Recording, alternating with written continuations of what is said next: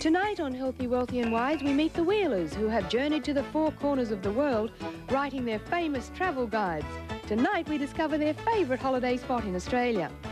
Lynn Talbot joins Melinda Clark, who took to the skies when she produced a very unusual map, illustrated with thousands of characters and buildings. And the Fire Brigade shows Jim Brown the hidden dangers around your home and how by taking some simple measures, you could save your family in an emergency.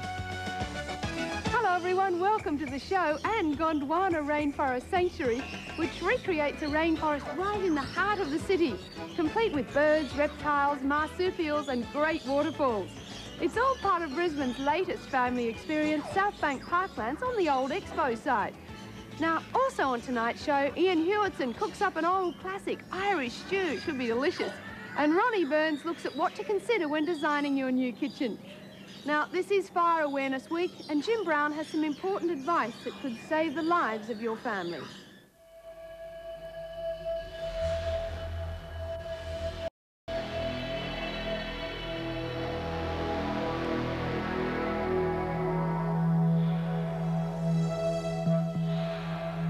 Well, this is what everyone dreads, your home going up in smoke.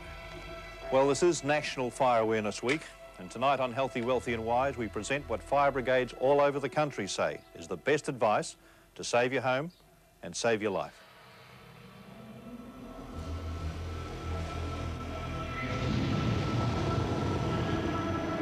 For all emergencies, the key is preparation. And with home fires, you're never too young to learn.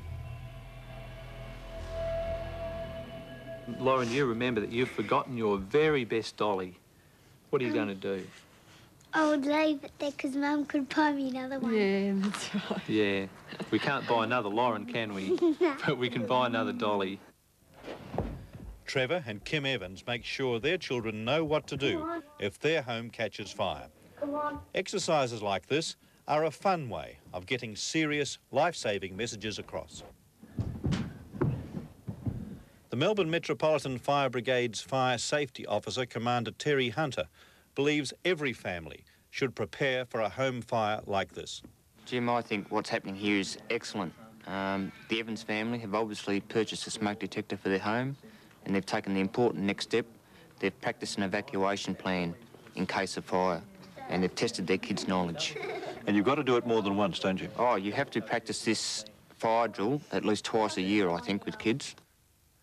The smoke detector is undoubtedly the most important life-saving device in recent years. Every home should have one or more. These are all approved. You'll find these in most of the major hardware and variety stores throughout Australia. And we recommend that every home has at least a battery-operated smoke detector installed. And they are reliable. Absolutely reliable, Jim. They've saved thousands of lives throughout the world. And the price range? The price ranges from between $10 to $60 to $70, depending on the type you buy. Despite all the warnings, smoking in bed and children with matches or cigarette lighters are still some of the biggest causes of home fires.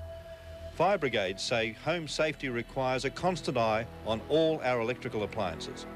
Turn off electric blankets, turn off kettles, turn off toasters, turn off drying cabinets. Air conditioners? Washing machines? Air conditioners, washing machines. You should leave no electrical appliances operating when you leave the home. Now, electric blankets in wintertime, I know the winter's now just about over and people will be looking to do something different with them. Here's one here, which I gather is not going to be used again. That's correct. Could you tell us why? Well, the owner of this electric blanket has decided that it's much safer not to use an electric blanket in the home. This electric blanket, if it's going to be used again, should be hung up in the wardrobe ready for use next winter. It should not be folded up because you have the problem of damaging the internal elements. So if you scrunch up an electric blanket like this, you're probably going to damage it and make it dangerous. Absolutely, and if you ever find an electric blanket like that, if you don't throw it out, you should have it tested by Electricity Authority.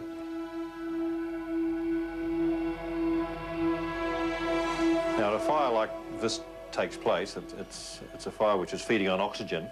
Yes, that's right. There is one prime rule that you must never do when you've got a fat fire on the stove. Absolutely. Never add water to a fat fire. And yet, when people think fire, they think water, and in this heat of the moment, they're going to go and put water onto something like that, which is the worst thing. Well, the problem is it will only spread the fire and it won't put it out. So we probably shouldn't be negative about this, but should we demonstrate what you shouldn't do? Well, we can demonstrate what you shouldn't do. Right then. So here's some water. I've gone to the tap. I've panicked. Haven't thought the motor through, and I'll throw some water on the... Let's see what happens. Good.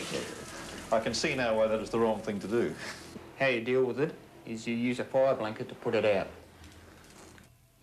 Just open it up, pull the flap down. Yep. Grab the tapes. Yep. Pull it all the way down and out. Yep. Right. And then it... Unfolds. Yep. Now hold it up in front of your face. Yeah, I can still see through it. I can see the fire through it. Now just move forward very slowly and lay it over the fire. Just like that. Exactly. Well, Terry, assuming now we have a fire extinguisher, which every house should have, I believe. I've never used one before. How do I use a fire extinguisher? Well, you've done the first thing, right? You've pulled the pin. Yep. The second thing you need to do is aim it at the fire. Yep. Just hold it up. The next thing you need to do, and I'll explain it first, the next two things are squeeze the trigger and sweep the extinguisher from side to side. So as you squeeze the trigger, just sweep it very gently from side to side. That's it, and the fire's out. If you don't have a $30 fire blanket or a fire extinguisher for under $100, here's an easy, safe way to deal with this particular blaze. And very gently, just place the lid over the fire. Don't panic, just do it slowly. That's right. Safety switches are another important home fire safety device, now compulsory in some states for all new homes. Now, some advertising shows a safety switch installed on the fuse box as the best way. But HomeSafe's fire and security consultant Murray McDonald says there is another way to use them. Most people seem to think, like I did, that one of these is all you need. I put this on my fuse box of my house, and my house is protected, and that's all I have to worry about. That's not right, is it? No, Jim. The areas that you're wanting to protect in the home are the power circuits. The power circuits are where electrocutions occur, are where appliances are faulty. So the power circuits is what you're trying to protect. So a safety switch like this protects the power circuit. You place it on the first power point on the home and it protects all other power points downstream. So you don't need to put them everywhere, just on the first power point of a circuit, and the whole circuit's protected. That's right. Unfortunately, the wiring in some of our homes, especially the older ones, is faulty, and you won't find out until an electrician tries to install a safety switch. How would a member of the public, or an electrician for that matter, know whether the safety switch he's putting in really works? Well, Jim, at HomeSafe, we make sure the installation is working correctly by testing it out afterwards. We have test equipment, as this meter is, that tests the speed that the safety switch will react in. And that speed needs to be 30 thousandths of a second. 30 We've got a milliseconds. safety switch there. Can we test that one? Certainly. This is a power point safety switch. We'll plug in our test equipment, turn on the power point, and we'll induce 30 milliamps into the circuit, and then it should trip.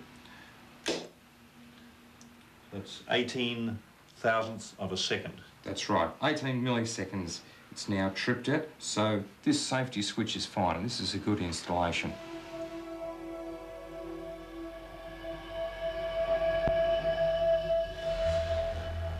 One central message was brought home to me time and again when I was covering the Ash Wednesday fires, is that what really tears the heart out of people is not the loss of the home, not the loss of the chattels.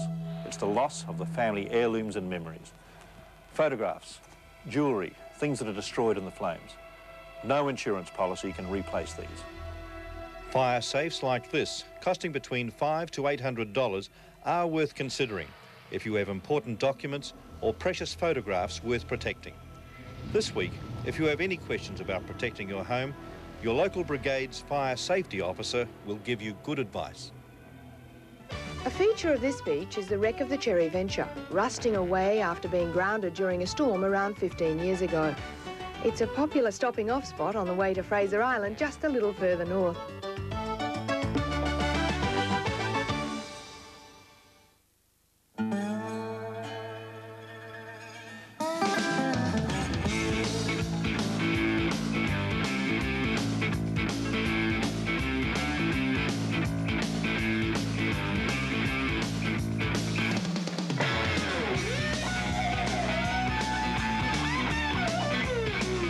take a different path. The new four-door V6 Pathfinder from Nissan. The new Nissan. Gold 104. I remember when rock was young. Me and Susie had so much fun. There she was, just walking down the street singing. Tapping her fingers and shuffling her feet singing. Wild thing, you make my heart sing. Good time oldies. Gold 104. I just can't resist. These Big Sister cakes are yummy and they're fat-free. 97% fat-free and low cholesterol. Rich dark chocolate. Oh, delicious tangy orange. Smooth, moist vanilla. If these Big Sister cakes had been around when I was a little girl, I'd still be a little girl. Big Sister's 97% fat-free, low cholesterol cakes. I don't know, it just feels so dry and brittle. Look at these split ends. Don't worry, it just needs a little TLC. Well, that's easy for you to say. No, it's easy for you too. This one's perfect. Sunsilk Moisture Plus. Yeah, Moisture Plus has an intense moisturising system to revitalise and protect dry hair right through to the ends. You see? Soft and shiny. Now you can do it yourself. I might just borrow the Sunsilk then. Sunsilk girl.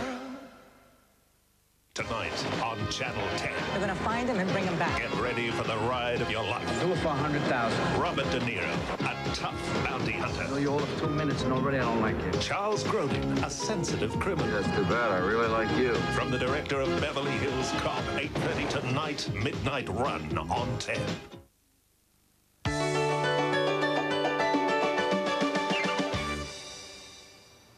If you can't decide where to have your holiday, well, you could go and buy a travel guide to help you. But what happens if you actually write those travel guides? What do you do then? Where do you go on holidays? Australia's most successful travel authors have chosen Noosa. That very first night we were in Australia, we had an amazing... Tony and Maureen Wheeler have taken their children around the world writing the Lonely Planet series of travel guides. They could take their holidays as an adventure in any of the most remote places on Earth, but instead they're doing exactly the same as thousands of other families, a typical Australian holiday at the beach. And while they're in this part of southeast Queensland, the Wheelers are taking advantage of some of Australia's most beautiful destinations by taking a four-wheel drive trip with a group of friends.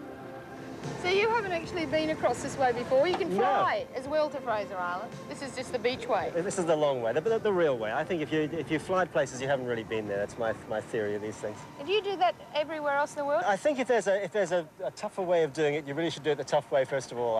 I've been up to Kathmandu once where, you know, you take the trains through India and you get there and you have to stay at this appalling place on the border.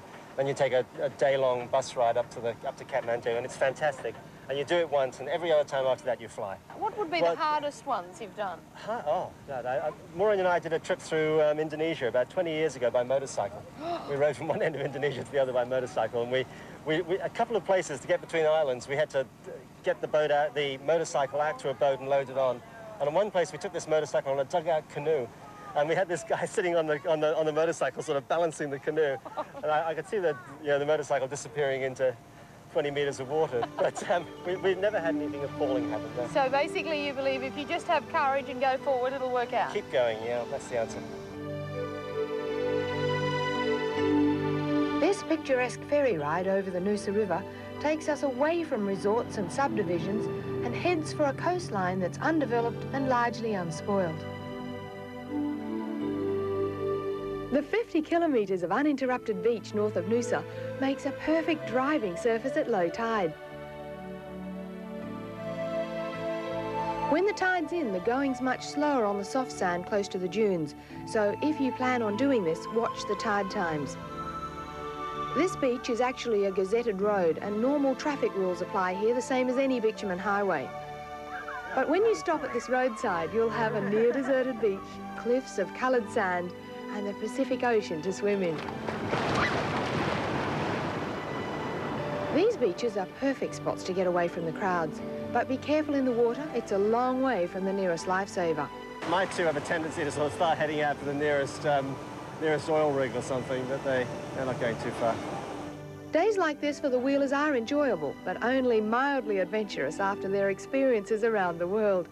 So why pick a holiday at Noosa? We were actually booked to go to India, and we had a very heavy travel schedule last year. We were in Europe 3 or 4 times. We went to Vietnam, to Bali, to Inaminka. It was a hard year. And at the end of the year, the children had a rebellion, just a mutiny. They said, look, we don't care where we go for the holidays, except we don't want to fly, we don't want injections, and we don't want malarial pills. So we thought... There is no malaria in Noosa. They didn't need injections and we could drive. And we also had some friends who were coming up here already, so we just tacked on with them. There was also a feeling like we'd like to see what it was like to have a real holiday. Like everybody else. Like everybody else. I know this is what people do, but we've been doing what we do for something like 20 years. We have never, ever gone anywhere and stayed for more than just a few days. And in fact, the last few trips we made through Europe, we moved every day, and the longest we stayed anywhere was 2 places we stayed 3 nights. The Wheelers' Life of Travel is now based in Melbourne, where they publish 100 guidebooks selling 1 million copies a year. The Lonely Planet survival kits are sold around the world, and there are more books in the process of being written. Now, how did it all start, the travel books? Originally, Maureen and I were living in London in the early 70s, and we just decided to take a year off and travel around the world. And, well, we still haven't got all the way around. We got as far as Australia. And we'd had this amazing time crossing Asia, and we met a lot of people doing similar things to us, and we were living in Sydney, and we kept meeting people who said, how do you do this, how do you do that? And we thought, why don't we write a book about it? And we did, and here we are. Well, what would you say was the single piece of good advice you could give somebody who's going on one of these holidays? Is there anything that's... Just go. Absolutely. I mean, there's nothing you can say. Everyone finds their own way of traveling once they get started. But what most people seem to find the hardest thing to do is to just make that initial step into sort of launching off. And once you do that, everything else falls into place. That's the hardest thing, the decision to actually just take yourself off and go.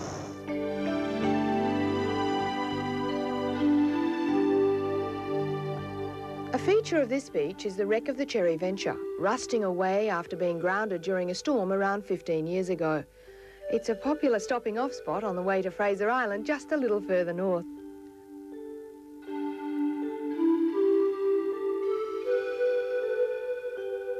Fraser Island is more than a day trip from Noosa, so if you want to take in the sights of this delightful island, you'll have to plan ahead and make arrangements to camp or stay at one of the few resorts.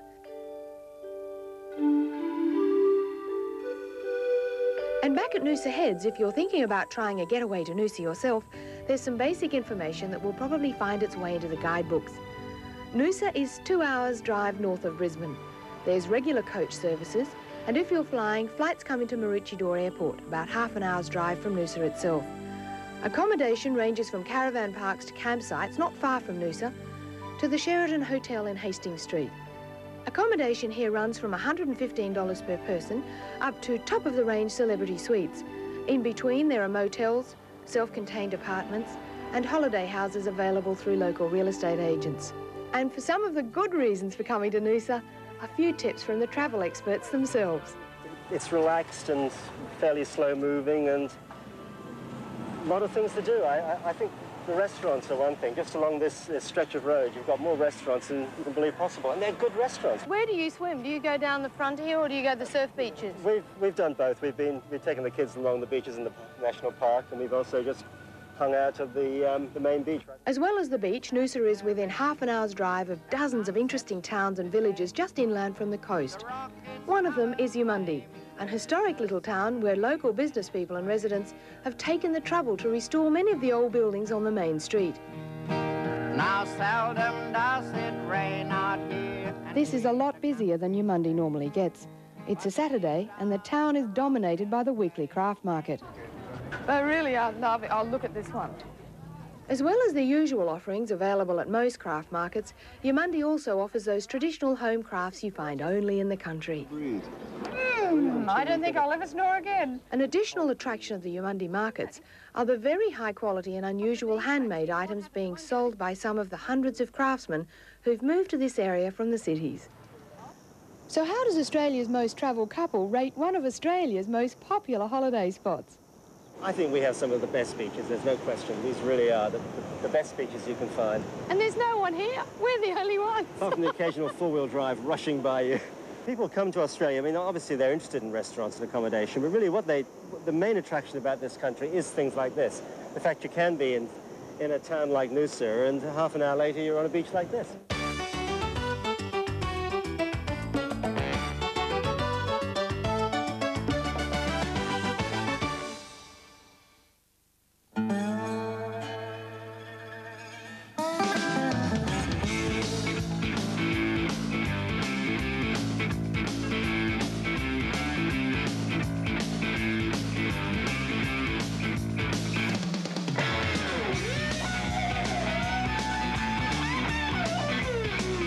Take a different path. The new four-door V6 Pathfinder from Nissan.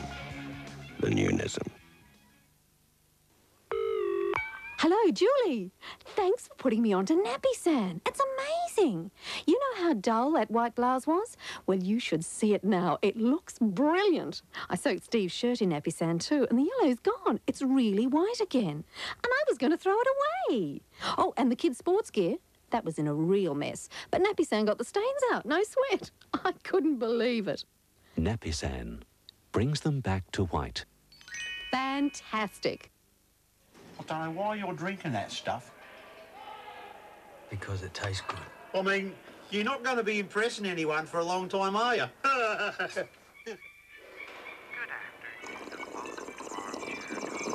So, you're still drinking it then? I told you, tastes good. Skinny milk has less than 1% fat and no cholesterol. So with a calorie-controlled diet... You're still drinking that stuff? You'll feel good on the inside and look even better on the outside. You can be an NBA star in the Sorbent All-Stars competition. 50 prize packs of Chicago Bulls or LA Lakers cap, t-shirt, jacket, socks, and basketball.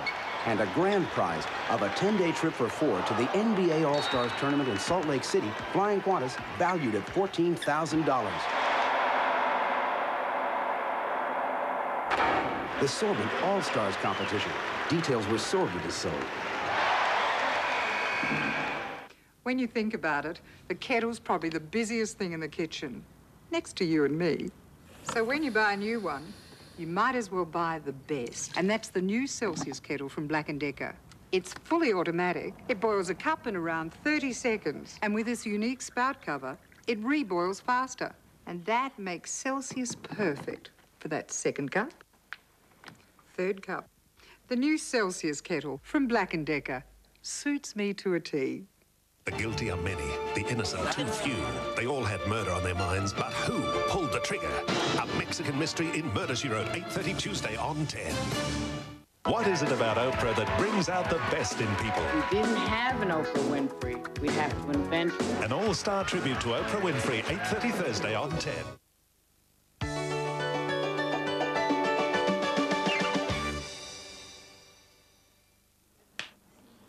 Well, heads or tails, our Australian currency has certainly had a topsy-turvy sort of a time over the past few months.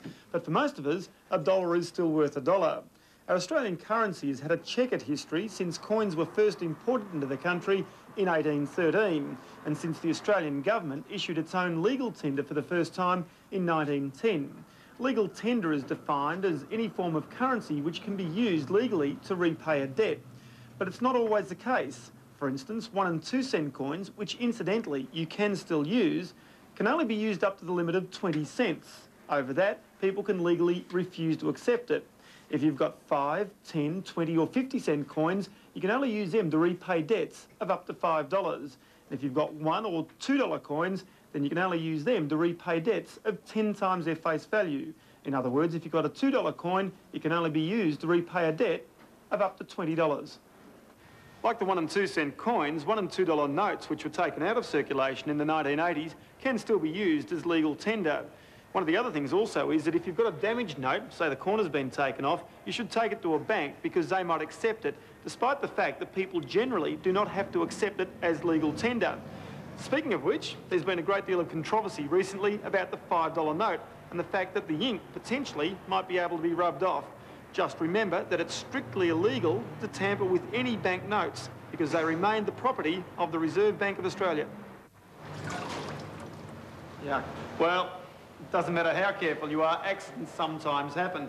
You might put a few banknotes through the washing machine, or indeed your whole pay packet. Well, generally, in that case, a quick iron will bring it back like new. But there are examples right throughout Australia where people have been able to restore the value of their money when it's been partly destroyed. Some examples of that are where a group of workmen had their pay packets eaten by a goat. Some examples also where people have left money buried in jars in the backyard only to find it partially eaten and destroyed by worms or mildew. Now, in those cases, you should generally head for your bank, or indeed to the Reserve Bank itself. The Reserve Bank has a mutilation note department where they'll try and re-establish the value of your notes. They're virtually a forensic department. But apart from that, I think I might have to go fishing myself and see what else I've left in the washing machine.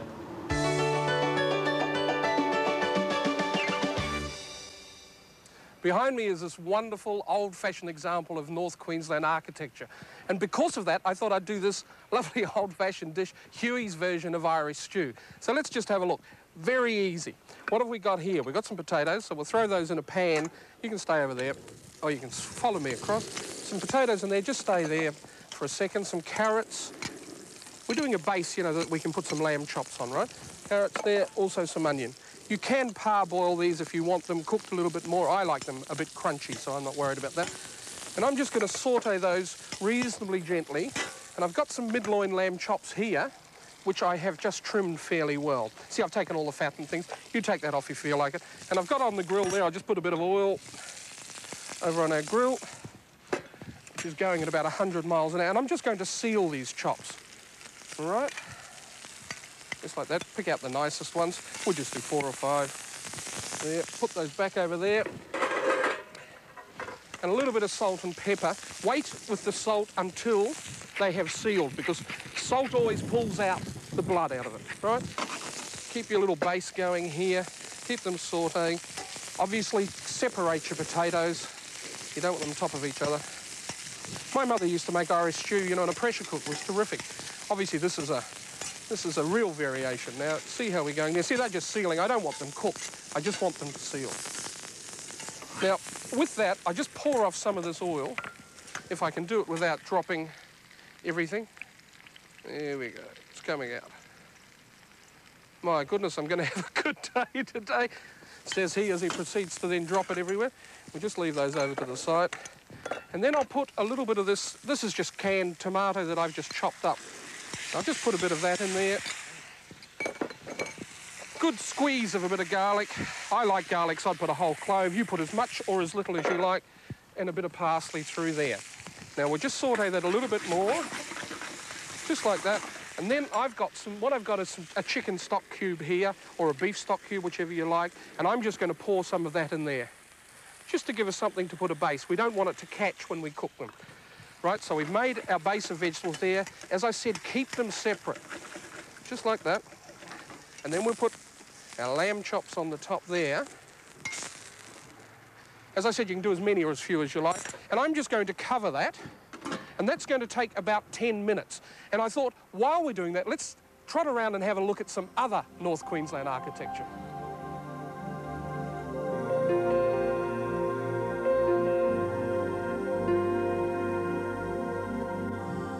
Northern Queensland's unique architecture had its origins in the gold mining days. Many of these elegant buildings date back to the 1880s, and the classic Queenslander was devised to combat the tropical sun. Later buildings followed the same style and were often built on stilts and featured broad verandas, wooden shutters and window hoods with intricate wooden fretwork and ornate wrought iron work.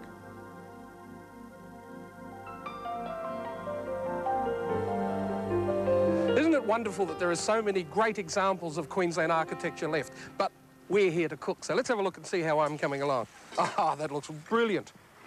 Now, that's taken about 10 minutes.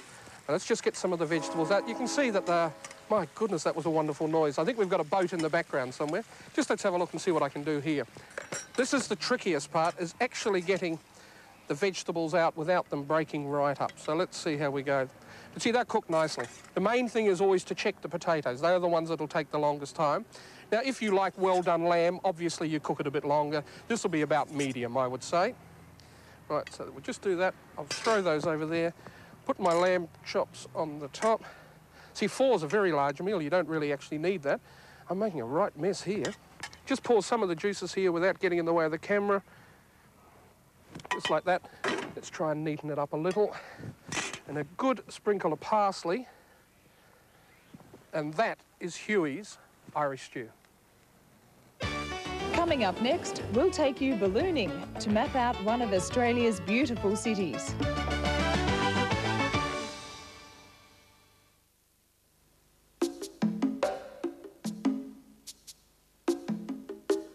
There's a new family wagon that loves parking almost as much as you used to. The new Serena from the new Nissan. If you prefer a capsule, here's something new. Panadol Gel Caps. A capsule-shaped tablet that's smaller, encapsulated in a gelatin coating, making it easier to swallow. Next time you want to relieve pain fast, the decision is which Panadol? Capsules or new gel caps? Take as directed and see your doctor if pain persists. Panadol, effective on pain, gentle on stomachs. How do you spell cream? Creamy. I see. P-R-A-I-S-E. Praise natural mayonnaise. Rich and creamy as it can be. P-R-A-I-S-E. It's made the old-fashioned way, you see. P-R-A-I-S-E. Praise natural mayonnaise. Nothing tastes P-R-A-I-S-E. creamier. P-R-A-I-S-E. I don't know, it just feels so dry and brittle. Look at these split ends. Don't worry, it just needs a little TLC. Well, that's easy for you to say. No, it's easy for you too. This one's perfect. Sunsilk Moisture Plus. Yeah, Moisture Plus has an intense moisturising system to revitalise and protect dry hair right through to the ends. You see? Soft and shiny. Now you can do it yourself. I might just borrow the Sunsilk then. Sunsilk girl. Remember, one call to this number will take one more copy of this free South Australia holiday book out of circulation. Do it for Melbourne. Melbourne.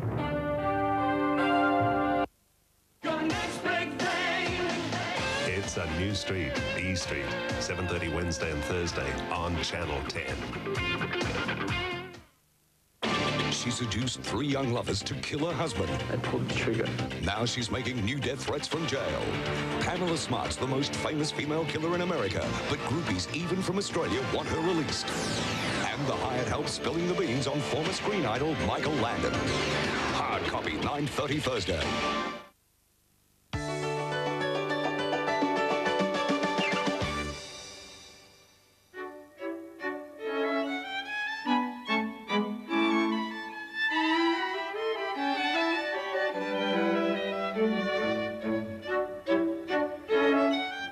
Thank you.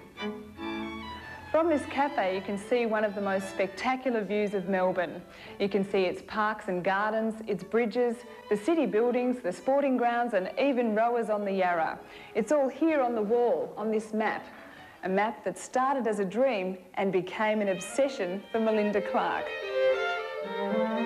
Well, it actually started back in 1986. I'd just arrived home from travelling, backpacking around Europe and America. And I picked up this great map of Los Angeles. And when I got back to Melbourne, I thought, wouldn't it be great to have one of these of Melbourne? After investing thousands of hours of work and her life savings, Melinda's achievement is this character map of Melbourne, clothed in its buildings. From a windsurfer on St Kilda Beach to a cyclist beside the Yarra, it's all in print, describing in detail what life in Melbourne is all about. Not only is this map a piece of art, it's now an historical document. Not since this 1880 engraving by Samuel Calvert has a panoramic character map of Melbourne been produced. A lot of the buildings are still the same. We've got Customs House here, exhibition buildings. 5 years ago, Melinda chose artist Deborah Young to help her fulfil her dream. Together they worked in a converted garage at the back of Melinda's mother's home. The biggest hurdle was we didn't know what we were doing. We just had to learn along the way. Initially on a very, very limited budget, so it was just what we could get together, and we approached different tourist authorities and different people that gave us information, and it was a culmination of just beg, borrowing and stealing sometimes.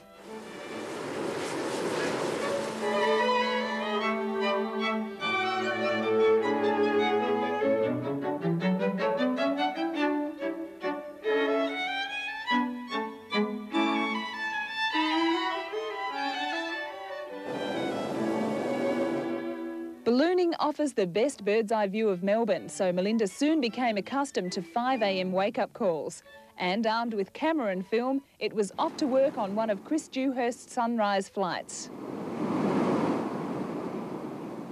I understand why you like the ballooning so much now. Good. How many photos did you take? About 3,000 altogether from the balloon, yes. Whereabouts? Well, where's the perimeters? Where's the perimeters? It's about a 5-kilometre perimeter around the actual central city. It was the best place to do the city shots, and I'd get different suburbs on different days depending where we were flying.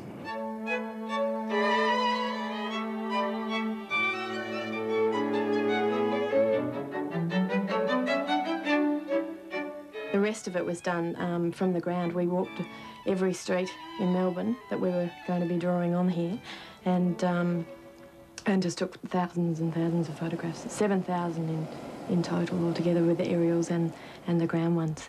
It was Deborah who had the difficult task of translating the photographs into a drawing.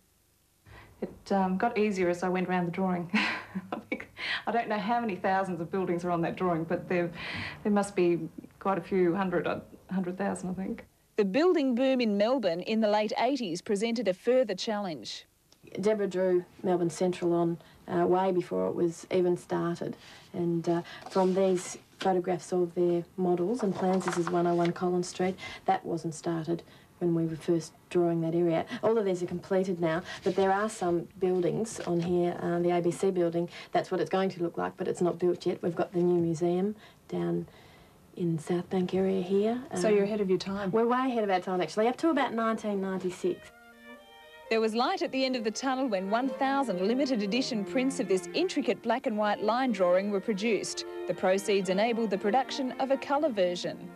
Well, the colour version was the culmination of another 6 to 12 months' work. We had to re-research some of the areas. We updated the drawing, and then there was a couple of artists that hand-coloured it. It was like putting a huge 7,000-piece jigsaw puzzle together. We had to refer back to every single photograph, find the building, and then match the colour of that building to the drawing. So it wasn't a simple task. It was very, very long and drawn out.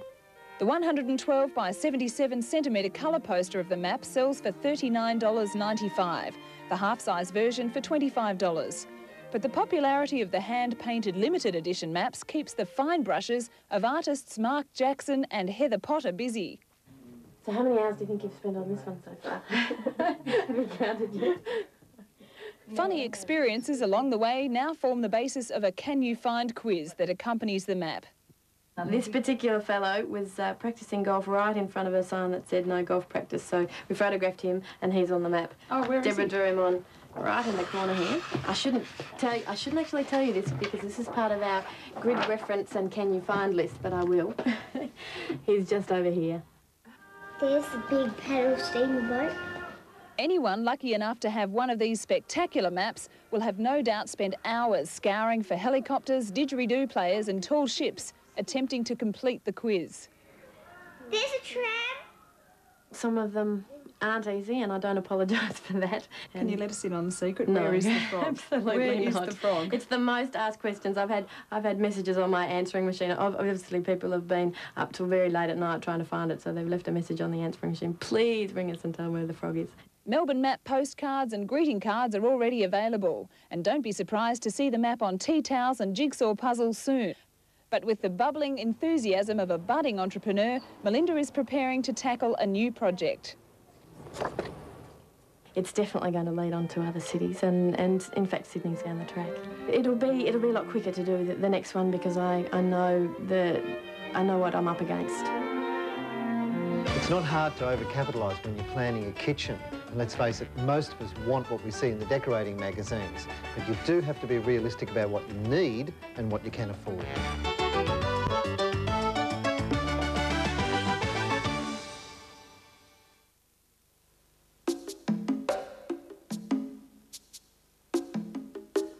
There's a new family wagon that loves parking almost as much as you used to. The new Serena from the new Nissan.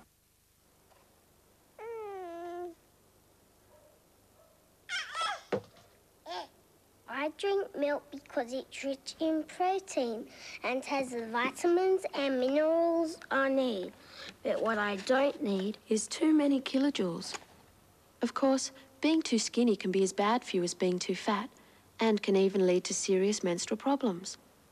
It's also important when you're for two. During pregnancy, a woman needs almost twice the calcium. She needs it. And I need it. Because at menopause, a woman's bones begin to deteriorate at the rate of 1% a year, and the risk of osteoporosis is a very real one. So it pays to be careful. At my age, I have to look after myself. If you don't balance your diet and keep up your calcium, you're asking for trouble. Milk. You never stop needing it. Making Black & Decker commercials is pretty hard yakka. And the boys just can't do without Black & Decker's Super Dustbuster. Cordless and rechargeable. It's perfect for life's little accidents. Black & Decker suits me to a T. Right now, there are a lot of new carpets pretending to be as good as Stainmaster. That's why Pro Hard would just like to remind you why Stainmaster carpet is still the best. Rico, custard.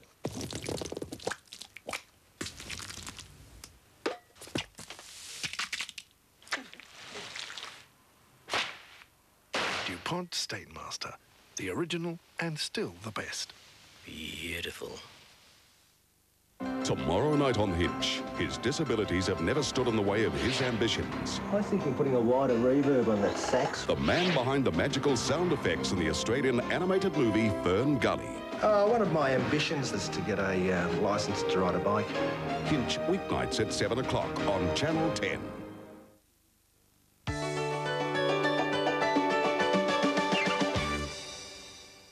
At some stage in our life, we've probably all had a kitchen that we'd love to change, add some more bench and storage space, and perhaps replace an old-timer like this stove here, which has seen better days. Now, when we're planning a new kitchen, it's the one room in the house where it's very easy to overspend. And tonight, we're going to show you how to plan a new kitchen that suits individual needs and saves money. Laura Cook is coordinator of the Design Centre, which is part of the Gas and Fuel Corporation in Victoria.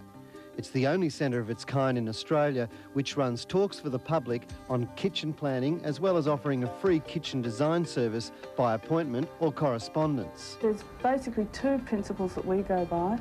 One is to try and incorporate the workflow, and that's all the appliances and bench space follow the sequence of tasks that you do around the kitchen.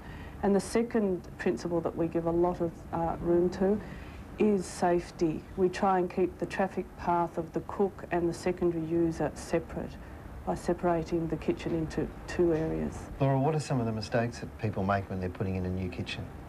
Well, I think there's really only one mistake that people make, and that's just not putting enough planning in before they actually do the kitchen. And that results in the appliance being in the wrong place and just not enough bench space. Most kitchens fall into four basic shapes. There's the U-shaped kitchen, the L-shaped island. The island is a freestanding bench you can walk right around. The galley kitchen with doors at both ends, and the one-wall kitchen. All of these kitchens can be divided into active and passive areas, and a safe kitchen means these areas don't overlap.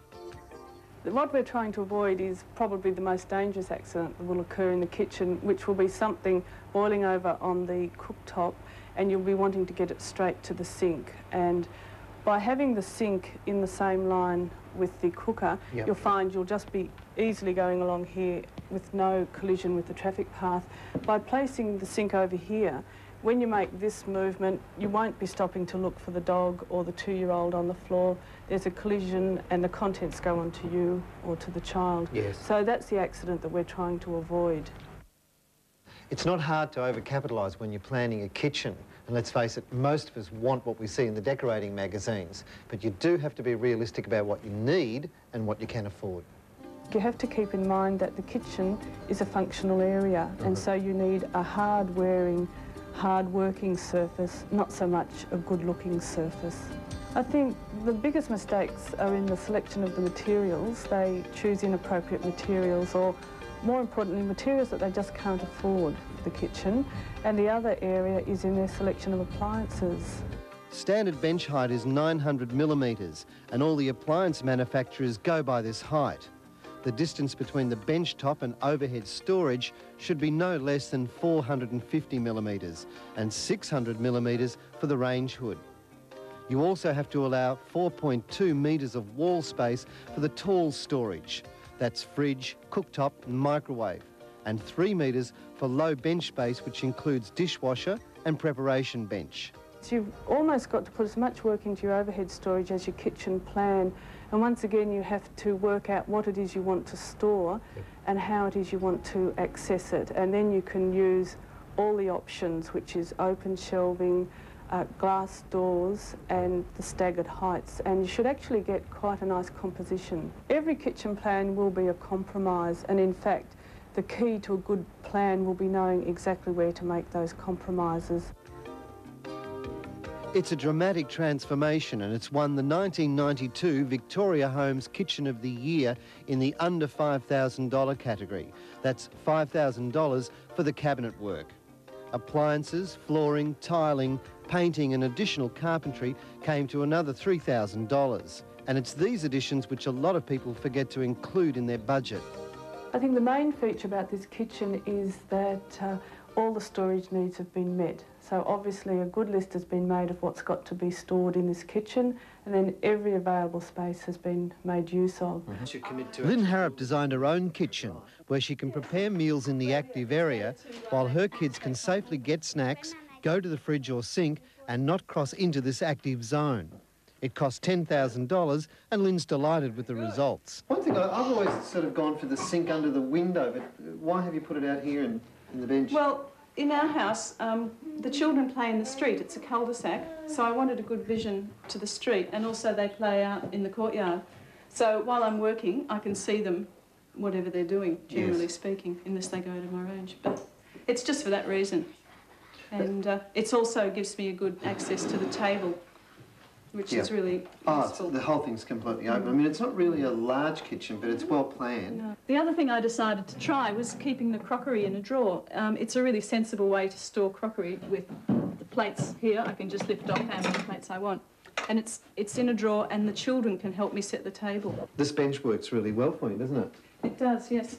It gives me a lovely big amount of space to work on. I can have the cakes cooling here. Yeah. And I can be preparing dinner here. And if someone drops in, I can just make them a quick drink. One of the benefits of a well-planned kitchen is that it actually reduces the amount of time that you have to spend there. Can you agree, Lynn? I would agree very much. Time for a cuppa. Oh, well earned.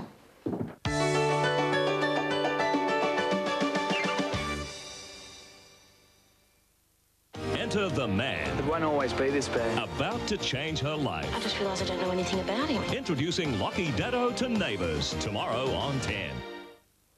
Hello. Sorry to interrupt, but look, I think you'll want to take this number down. In a shocking statement issued today, it has been suggested that there is, in fact, life after Melbourne. This life is believed to exist in Adelaide. This came to light today as huge quantities of South Australia's out-of-the-ordinary holiday book were seized here, featuring explicit scenes of people having fun. It has, of course, been suggested that the photographs were taken elsewhere. And certainly, controversial scenes of rotundas are known to be fakes. Tourism South Australia have gone to extreme lengths, circulating 86 glossy pages unashamedly free of charge. Rumour has it it's likely to be banned. So my suggestion is that you ring this number now. Remember, one copy in your hands is one less copy out there. Bought my glasses at Vision Express because one is not enough. Got my glasses at Vision Express because one is not enough. Vision Express understands you have an active life. One pair of glasses is not enough. So right now, Vision Express will give you 2 pairs of glasses for the price of 1. That's right, 2 for 1. Vision Express, Knox District Centre, Burke Street City, Myer City Store, now also at Melbourne Central, Southland, Fountain Gate and Shannon Mall, Frankston. Hi, I'm Big and I know everyone in town. I'm easy to read, so you'll find it easy every time. No matter what you want, you can get it in the Big. Remember, One call to this number will take one more copy of this free South Australia holiday book out of circulation. Do it for Melbourne, Melbourne.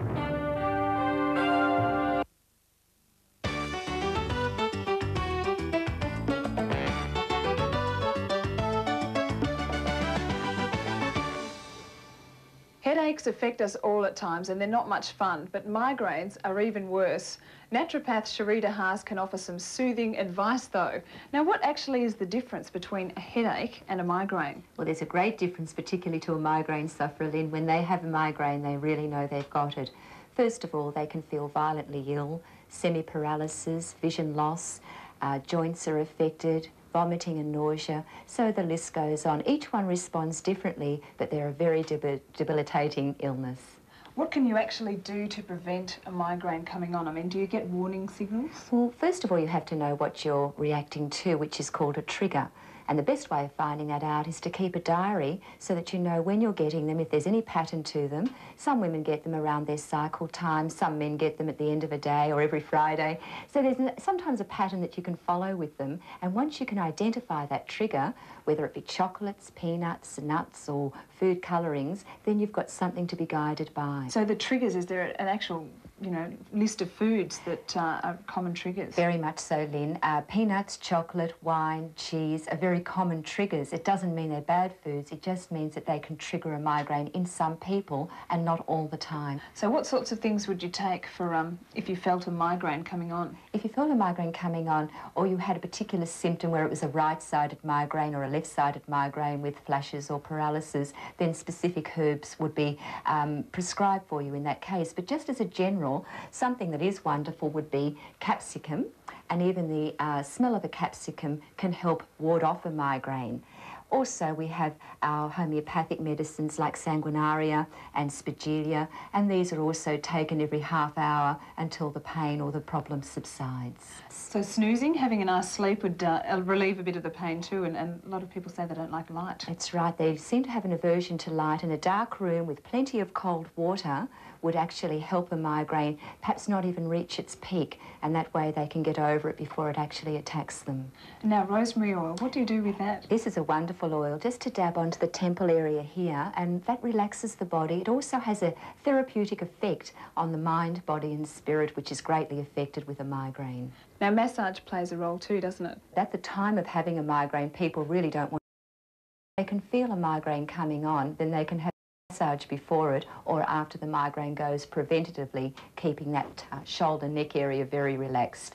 Jaw alignment also plays a role too, Lynn. People who grind their jaws often are migraine sufferers. And a cold pack works? A cold pack certainly does work, Lynn, and our cold packs are just applied to the shoulder or to the back of the neck, and could be left there for many hours until the pain subsides. They just help ease some of this pressure. So no cure, but prevention? Prevention's better than cure, they say, Lynn, and if we know what we're looking at and understand our triggers, then migraines can be minimised, if not totally depleted out of your life. That would be terrific. And if you'd like to know anything more about the prevention or relief of migraines, just contact your local doctor or naturopath. If you want further information from tonight's show, why not ring us on our information line, which is 0055 31600.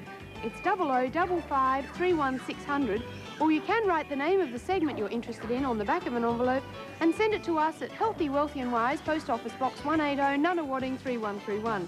And don't you forget to enclose a business-sized stamped addressed envelope. Next week on Healthy, Wealthy and Wise, we visit Bungaree, a historical South Australian sheep station which boasted its own town. We look at a new power company which harnesses nature's own energy, and we meet Barry Brickle, a very eccentric New Zealand potter. And if you're in Brisbane, don't forget to visit this wonderful Gondwana Rainforest Sanctuary. Have a great week, everyone. See you next week.